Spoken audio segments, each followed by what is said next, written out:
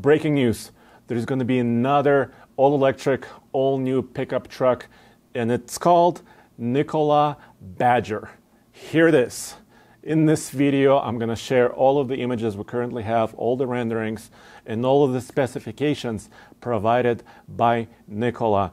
And let's hit it right off the bat with some of the design and styling that we can see here in these renderings. When at first I saw these images, I had an image of a Ford Raptor racing through the desert, because this crew cab truck that I have right here has that feeling to me. But it has many unique design features. Has a very unique grille, it has a wide stance, and it has a squared off wheel well design similar to a Sierra GMC heavy duty truck, and the C-pillar by the rear door that looks a little bit like a Rivian R1T pickup. But if you look at it overall, especially from the rear shot, and of course the interior images that we have, it has its own flair. And here's some of the specifications that Nikola shared. Let's start with the power numbers. Nikola says the peak horsepower number is 906 horsepower, and continuous horsepower is rated at 455. This is pretty interesting because some of the other manufacturers like Rivian or Tesla don't list continuous horsepower numbers from the electric motors. They usually go for those peak numbers.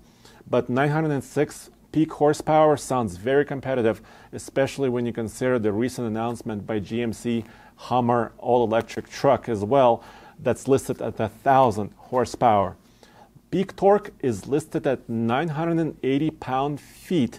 This is also interesting because companies like Rivian and GMC Hummer are listing wheel torque, so multiplied torque according to the gearing, and Nikola does not appear to be doing that. Next up, driving range, which is the most important quality for a pickup truck of any kind. And there's going to be two versions according to Nikola. All-electric battery-powered truck with a range of 300 total miles. Okay, that's pretty competitive, but may not be enough if you're towing something. So Nikola has a second version here, which is fuel cell in addition to the battery. So they're saying total driving range of 600 miles when you consider a hydrogen-powered fuel cell combination combined with a battery. So 600 miles is very good, very competitive, and currently would be best in class when you compare it to what we know from Tesla, Rivian, and some others. And Nikola Motor Company has been around for several years. At first they had several concepts of semi-trucks, including fuel cell powered ones. So they have a lot of expertise in this area, although their heavy-duty truck, their semi-trucks are not in production yet. They're slated to be in production in 2022.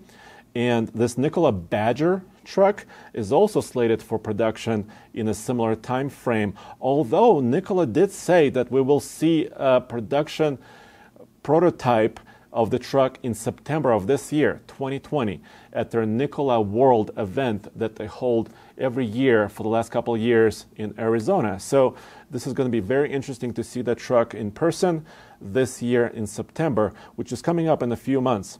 They also listed the maximum towing capacity for this Badger truck at 8,000 pounds, which doesn't sound like a lot by today's half-ton standards, but if you look at an off-road truck like the Ford Raptor, 8,000 pounds is basically what a crew cab Raptor can tow as well.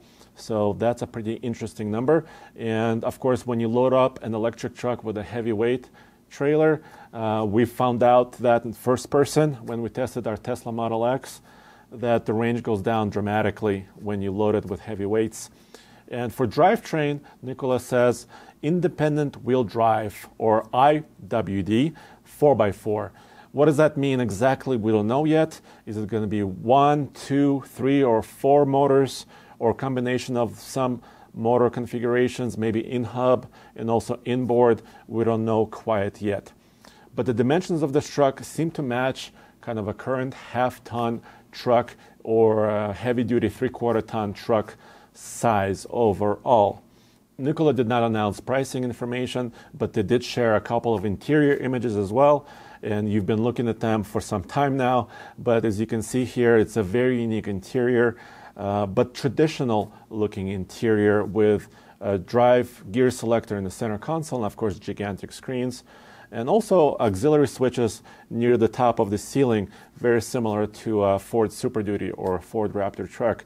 So I think they're trying to combine a lot of the elements that currently work in production for other manufacturers and putting them all together, using their own expertise in fuel cell technology and battery-powered electric motors, and making this Badger truck to compete against all the rest of them, including Ford and General Motors, of course. And guys, go back to tfltruck.com for news, use, and real-world reviews of all types of trucks.